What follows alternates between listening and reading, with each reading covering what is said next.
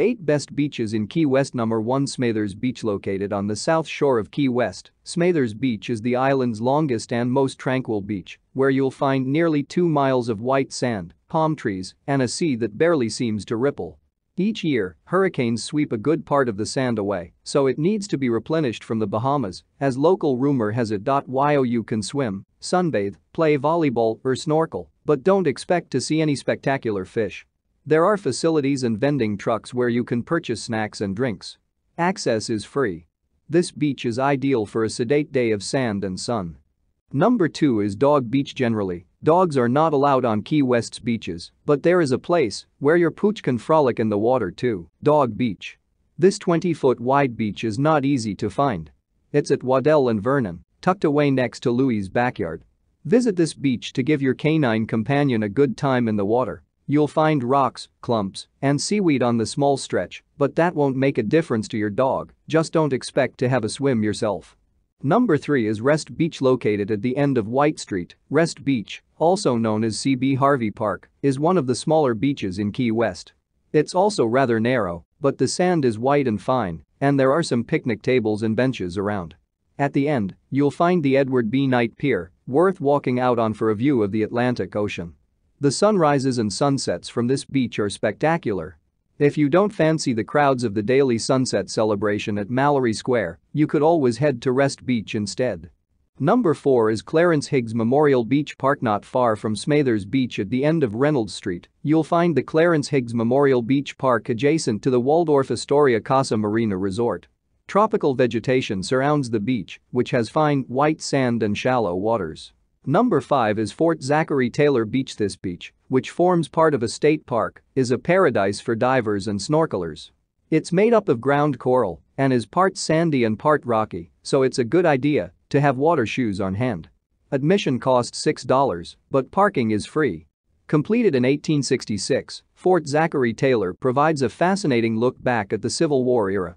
The beautiful brick arches were built by British and Irish craftsmen, and the surrounding park features one of the nation's largest collections of Civil War armaments. Tours of the fort are available daily, but you'll need to book in advance and be accompanied by a ranger. Number 6 is South Beach. As the name indicates, South Beach is located at the southernmost end of Key West, closest to Cuba. It's also at the end of the famous Duval Street. Not as long as Smathers Beach, but with very shallow water and fine, white sand, South Beach is a place to relax, swim, and work on your Florida tan.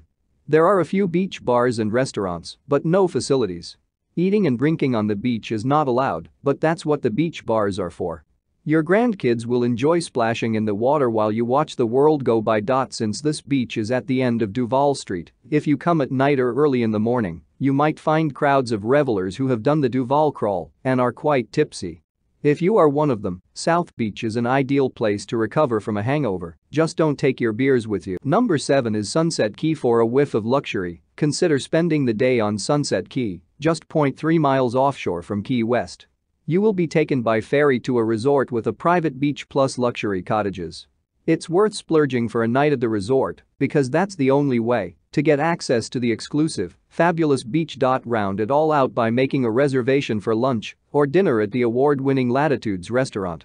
Ocean breezes and a view of the Gulf of Mexico accompany cuisine that's always in season.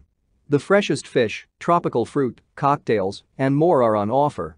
Number 8 is Casa Marina Resort and Beach. Higgs Memorial Beach Park is adjacent to the Casa Marina Resort and its beach.